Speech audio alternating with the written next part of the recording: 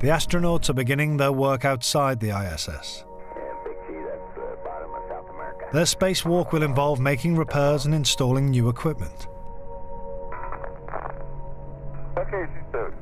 Piers Sellers has clocked up 6 spacewalks in total.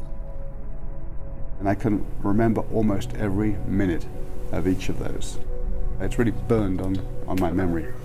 The very first time I went on a spacewalk, I was actually the first guy out the hatch. So I opened the hatch, ducked out, and I found myself above this huge shining Earth that was spinning by me, this big silver spaceship above me, and I was hanging on by a handrail. And for a horrible second, I felt that everything was upside down the wrong way around. I got complete vertigo for about 30 seconds. Couldn't figure out where I was or how anything was oriented.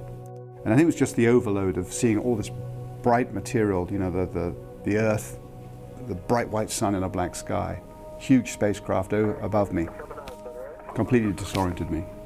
But after about 30 seconds, everything went lined up, and I never got it back.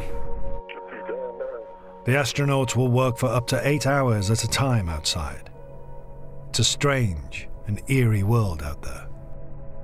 The sounds in space, it's odd to have a hammer or a metal tool and bang it against something and hear absolutely nothing. You can, you know, sound won't travel in a vacuum, so there you are outside and you could be hitting something, no sound at all.